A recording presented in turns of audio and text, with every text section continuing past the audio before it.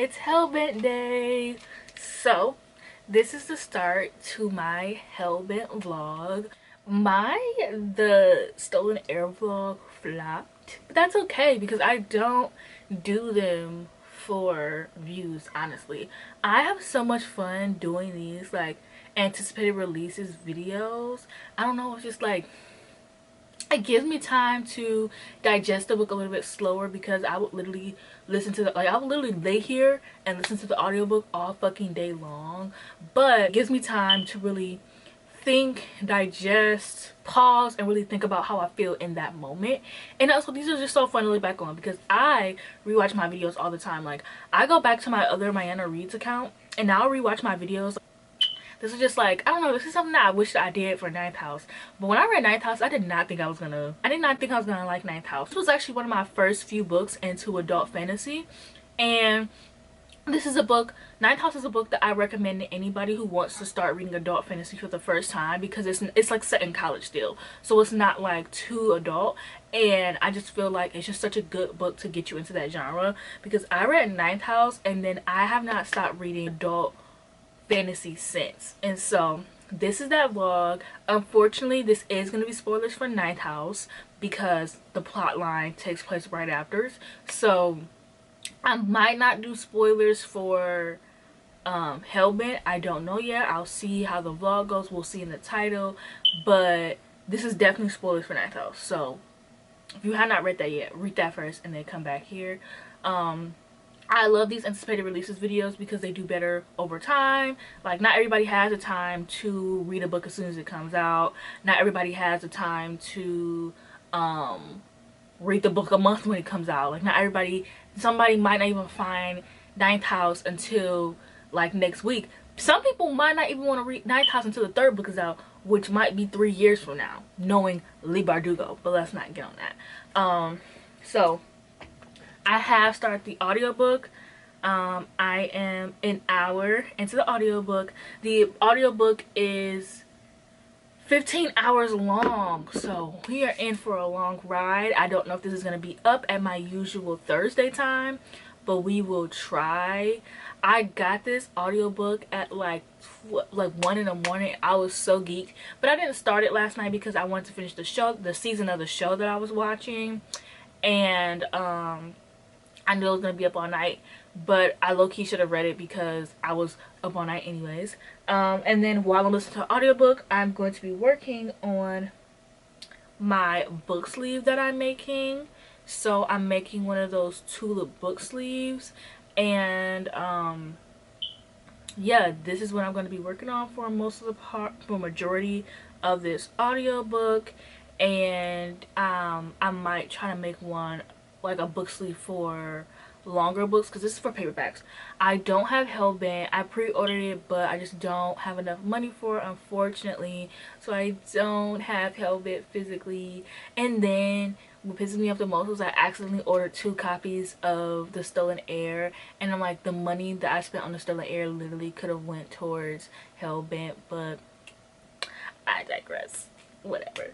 So yeah, I'm very excited for this. Lee Bardugo like did like a Instagram live story where she talked about it, and I'm just so excited to see Darlington, you know, my husband, my boyfriend, my everything. I just so excited to see him, and excited to see him and what hell has done to him. And yeah, so I'm gonna get back to reading, and then I'll update you when I have thoughts, because so far I just got to the part where they're deciding that they're going to hell. Alex has been trying to get to hell, but now they're like, no, today's that fucking day. And I'm just so fucking I am just so excited. Like, this is the best day of my life. I think I'm more excited for Hellbent than I was for The Stolen Air, which is unfortunate, but I think it's also because The Stolen Air was like YA, and that genre just has not been doing it for me, whereas this is adult, and it's just like, I don't know, but I'm just excited. Hey, hello, I am back. I am now 30%.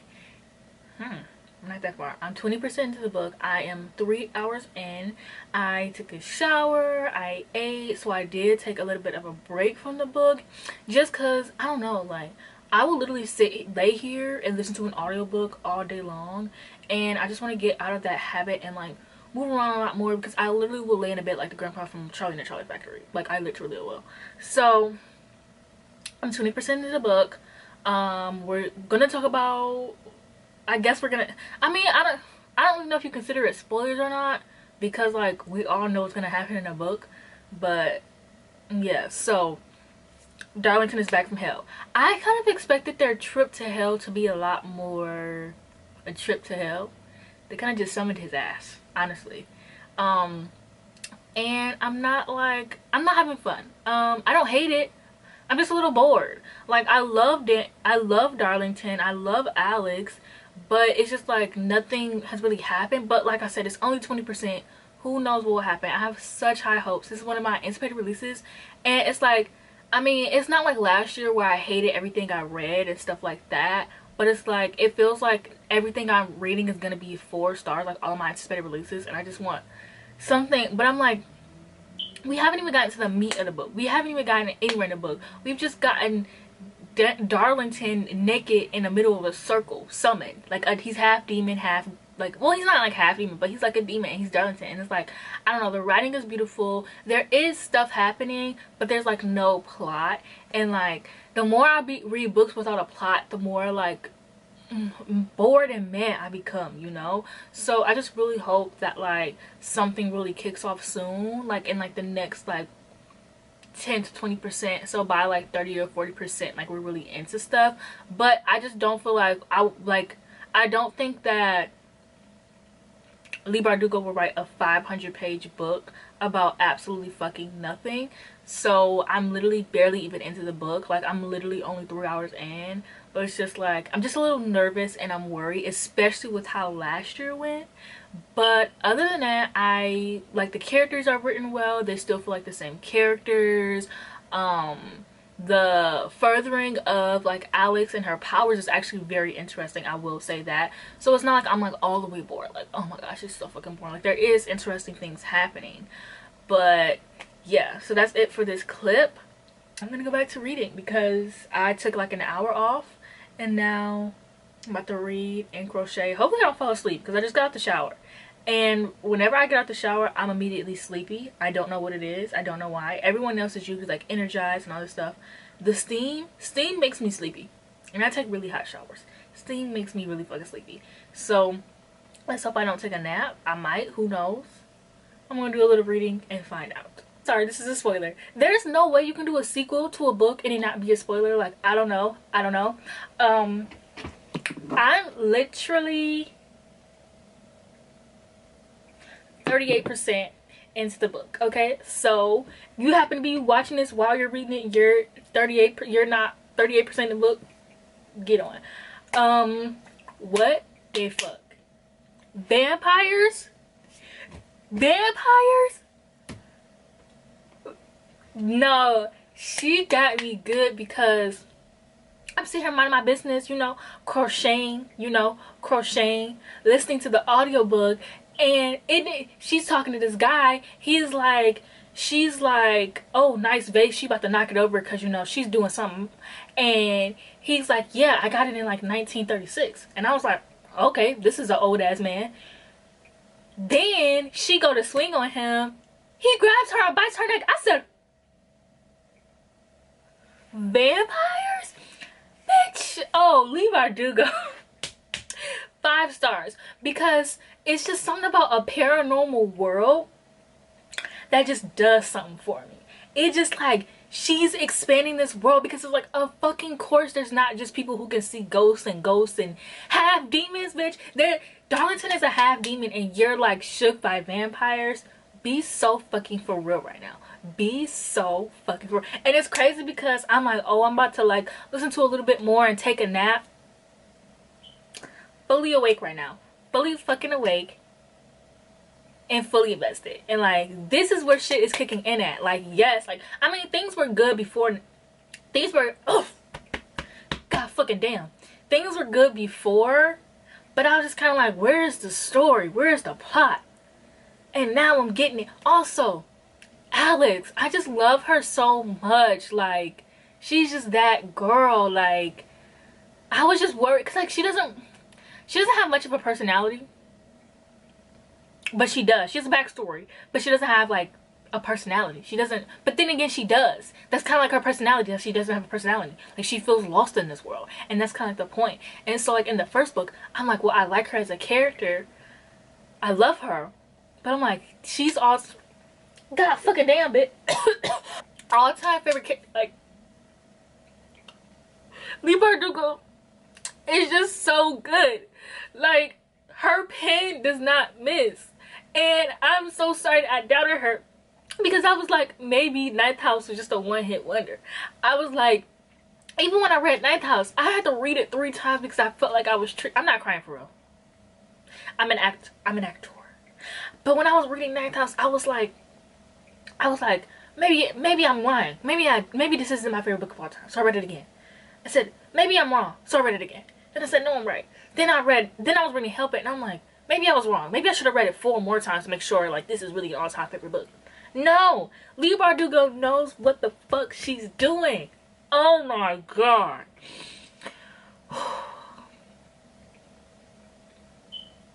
If I'm acting like this 38% in, I'm gonna be crying by the last 75%. Yeah, fully invested. I have 9 hours left, so I listened to this on 2.5 speed. I'm listening to this on 2 speed. I'm listening to this on 2 times speed because I want to take my time and enjoy this book. Never said that before. Like, I love enjoying my books, but I be trying to finish them. I be like, oh, like, I don't know. It's not that like I want to finish a book because I want to hurry and be done with it, but it's just like I want to get to the end. Like, that's my favorite part about reading, is getting to the end, getting to the finish line. It's like I want to know what happens in the end, and it's like I enjoy my story there, but I just want to get to the end so badly. But with this book, I'm enjoying every single step of the way. Okay. I'm having a time of my fucking life, bitch. Okay, so I am 63% into the book. I have 6 hours left, like 6 hours in a minute, so let's just say 5 hours left, which is like 2.5 hours. So normally I would be done by 1 a.m. but I'm so fucking tired. I don't know why. Maybe because I only got a few hours of sleep. I went to bed at like 8 a.m. and I woke up at 1 p.m. which like isn't a normal amount of sleep. So I'm gonna take a nap. I mean, technically it would be, a normal person would be going to bed right now, but the way that my body works, I'm probably gonna be up at like 1 or whatever, and then I'm gonna be up all night, but whatever, I digress. Ideally I would sleep through the night. Like, I would just sleep until like what, like 7 a.m. or something, but that's just not how my body works. So yeah, but I am 63% into the book. I was gonna update at 50%, but I forgot, and then by the time that I did remember, I didn't know what the fuck was going on. They had gotten to hell because they were bringing in hell to save Darlington. They got to hell, and then I got confused, but then they got me back. I got it back. So when they got to hell, they all basically end up like, you end up going through like every single person's like shitty, basically most fucked up thing they've ever done, which makes a lot of sense for hell. And so you went through every single person, but I didn't understand what was going on. I'm like, what the fuck? But then yeah, we got to that point, and then I did understand, so I'm glad that was explained, because I would have never got it or else, which I kind of had a feeling that was going on, but I also was still confused. So they went to hell, didn't get Darlington back, and now she's dealing with a lot of repercussions. Like, she got kicked out of Lethe, she lost her scholarship, she doesn't know how she's gonna stay in college. She's basically like planning her life out. She's like, all right, well, now that and I'm kind of questioning, I'm like, sorry, I did a tweet earlier and I was trying to guess their zodiac signs, like their sun, moon, and rising, and I said, I gave Alex all fire signs, and at first I was gonna say she kind of reminds me of a Virgo moon, But I was like, no. But she kind of is, because she plans ahead a lot. Like, she's like, okay, well, since that ain't working out, then I'm gonna get my shit together. So I'm just move to LA. I'm gonna get me a regular job. I'm gonna do this. I'm gonna do that. Like, I don't know. She thinks so far ahead. At the same time, like, she doesn't give that kind of person, but she's always thinking. She always has a plan B, basically. Sorry if you hear yelling. My brother's playing video games. So yeah, that's the part I'm at. Is like, she's thinking she's about to get kicked out. What I'm assuming is about to happen is she about to go to her friend group, and she's about to be like, they about to be like, let's go back and get Darlington because we did not get him the first time. And so that's what's going on. I'm gonna go take me a nap, and I'm gonna come back refreshed and rejuvenated. I might not, who knows. I didn't try I've been like, oh, I'm about to take me a nap 3 fucking times today, and every time the book just gets really good. So I'm like, ugh, I'm up, or I'm crocheting, and I'm like, oh, well, I made it so far. This is what I have right. Hey, bitch. This is what I have right now.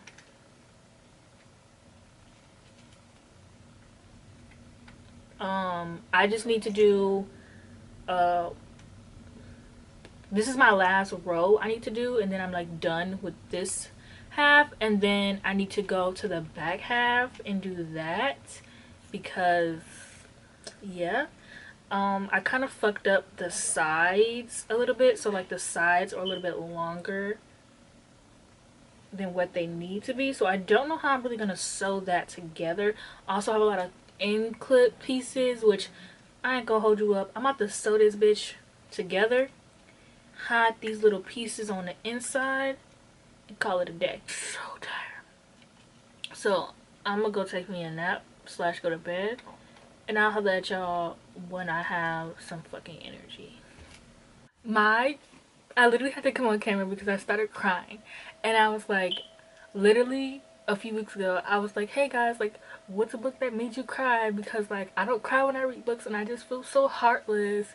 And then I'm reading Ninth House, I'm reading Hellbent, and I'm literally crying. Mind you, I did not cry. Like, I don't really think of like Ninth House trilogy as like my all-time favorite trilogy, because it's not like done yet. So like, my all-time favorite series is The Folk of the Air, because it's done and I loved all books like completely. And so with reading this book, I'm like, oh, it's not like my favorite because it's not done yet. Like, I don't know how it's gonna end. I didn't cry when I read The Folk of the Air.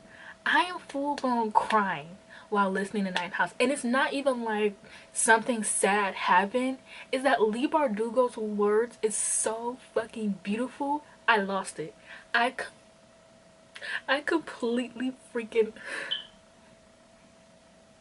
I completely freaking lost it. And Leigh Bardugo, why would you do this to me?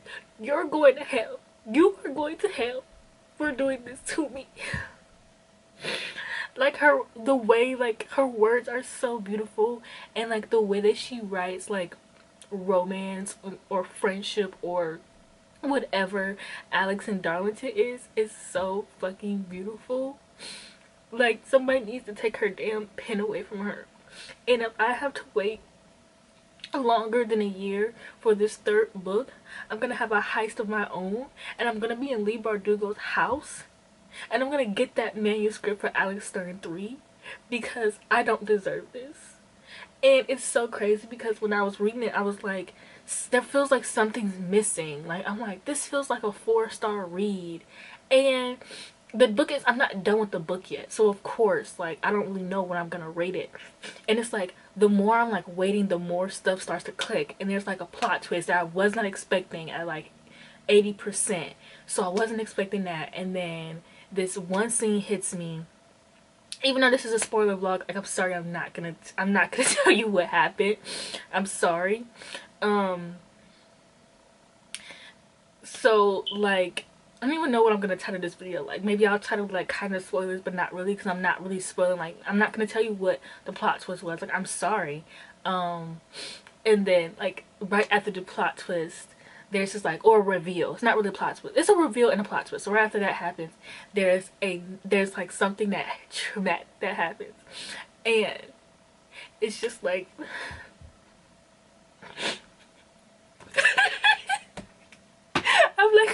laughing at the same time because I've literally never felt this emotional with reading a book before. Like, I think the only other book I felt this emotion for was like the Gilded Wolves, and that was because a character I was like attached to like died, where it's like I'm genuinely crying out of like happiness and like how beautiful Lee Bardugo's words are. Like, that is one son of a bitch, and I hope she's having a great day wherever she is, because why would you do this to me?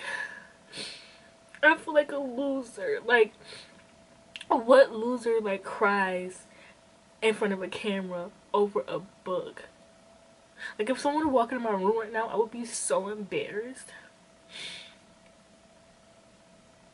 Because it's not like I don't know how much to I don't know how much to reiterate this, but I'm not crying because something sad happened. I'm genuinely crying because of like how much I love these characters and how amazing these characters are, and how strong Alex is, and the connection between Darlington and Alex. It was literally like something was happening with Alex, and this like demon was like, you know, like, you aren't strong, like, how did you even get here, like, you're no one without, you know, Grays being around you. And Alex is like, you're right, like, I am no one, like, I don't know. And then she's like thinking that to herself, and then she was like thinking about Darlington and how he's like gotten her through so much. And it was just like such, like, when she was thinking about Darlington, like, it was just worded so beautifully, and like such a beautiful scene.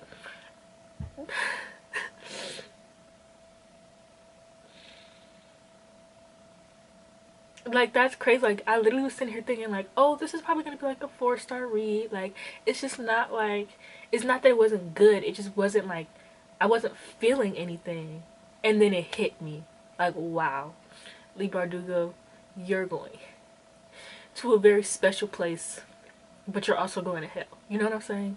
Why would you do this to me? Okay, I finished the Alex and Darlington Diaries, and I gave it 5 out of 5 stars. I absolutely love the ending, which, like, that's how I know Lee Bardugo is a good writer, because usually like the beginning half of books that I read will be really good, but like I'll struggle to like want to read the end.